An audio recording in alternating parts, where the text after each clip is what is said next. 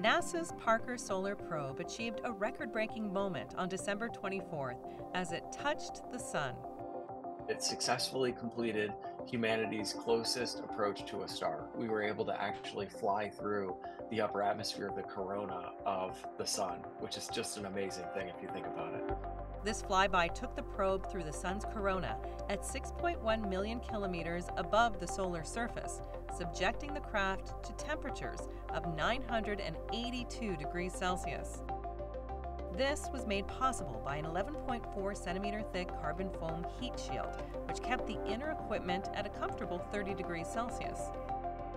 But that's not the only record it broke. It also achieved the fastest speed of any man-made object at 690,000 kilometers per hour, fast enough to travel from Toronto to Shanghai in 1 minute. The Parker probe will perform more close flybys in 2025, providing a new understanding of the solar system and beyond. We're rewriting the textbooks on how the sun works with this data and with the information that we get from this.